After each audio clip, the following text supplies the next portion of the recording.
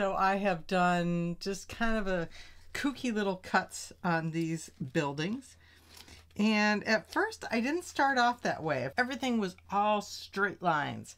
And then I was like, that's not abstract enough. So I went with these curvy lines. And for the background, I had already pre-glued down this. I thought about doing just paint in the background, but then I found this piece of scrapbook paper and I was like, okay, I really got to use that one. The other thing that you'll notice is I put down the big buildings first. And now I'm going to layer in some smaller buildings in front of them. I wouldn't want to put this one in front of this because these are the same papers.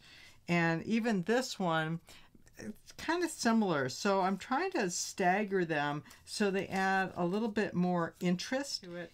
And then I also thought about doing this piece of grass in the front.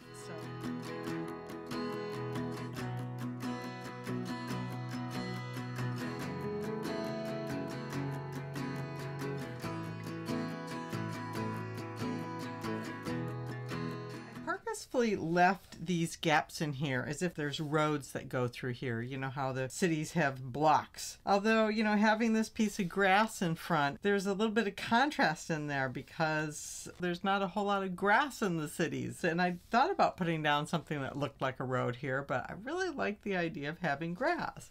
So the next thing that I'm going to do is I'm going to work with some paints, and I have a variety of stencils that I picked out for textures and some little texture tools.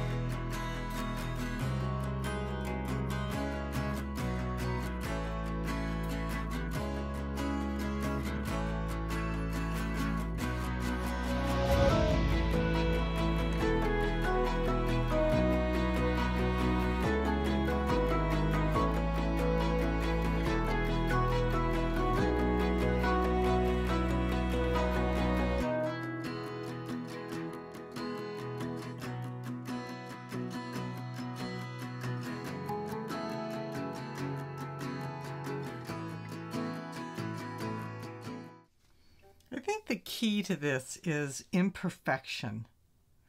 You know, if I try to make this look realistic, well, for one thing, it wouldn't be abstract, but I really like the funky way that it's coming out. At first, I thought when I started doing the textures on the buildings, I thought, oh, I should have done that ahead of time.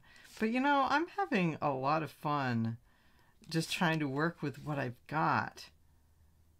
So sometimes if you try to plan these things out a little too much in advance, you might be killing your own creativity.